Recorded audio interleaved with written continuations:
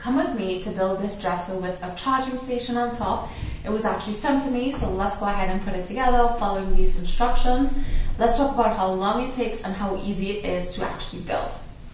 Here are all the pieces that came within the box. The instruction guide is really detailed. It does tell you all of these steps. You do have to pay particular attention to the angles of the beams as they are a front and a back.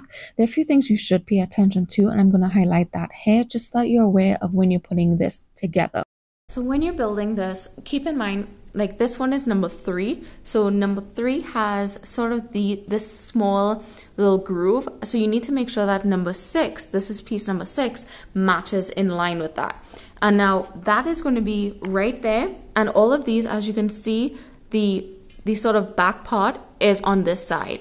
Because right here is actually, right on top here is actually where the charging port is actually going to go. So you do need to make sure these two line up, and then all the pieces on the bottom, you need to have this level basically match up on this side, because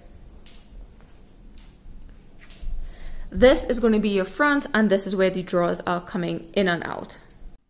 This took me probably about 30 minutes or less to put together. I would say the hardest and longest part was actually all the screws that you had to use to go ahead and assemble this, but it was super easy to go ahead and assemble. And I love the fact that there is a charging port.